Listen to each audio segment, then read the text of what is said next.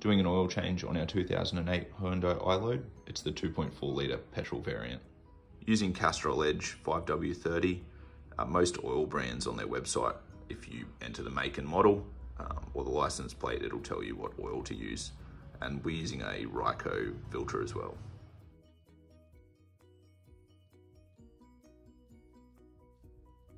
I prefer to have the car slightly warm when changing the oil. It just reduces the viscosity and makes the oil a little bit thinner, but not at full operating temp. So I'll just let that warm up just for a minute or two. First step is to loosen the sump plug.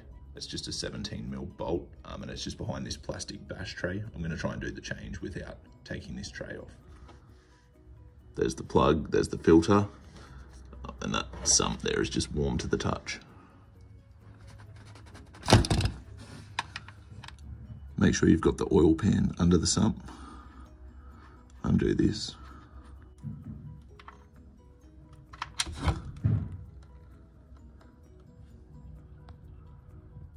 When the oil finishes draining, reinstall the sump plug.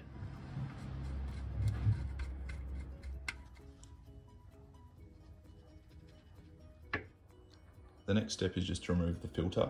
You can often get it off by hand, but one of these filter removal tools will make it a whole heap easier.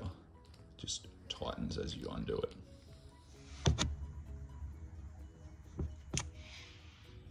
Make sure the oil pan is under the filter now.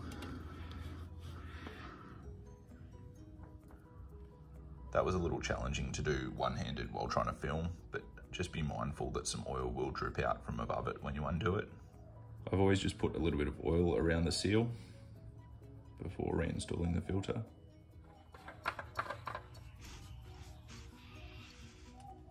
Just do the filter up hand tight. Castrol reckons we need 4.3 litres to refill.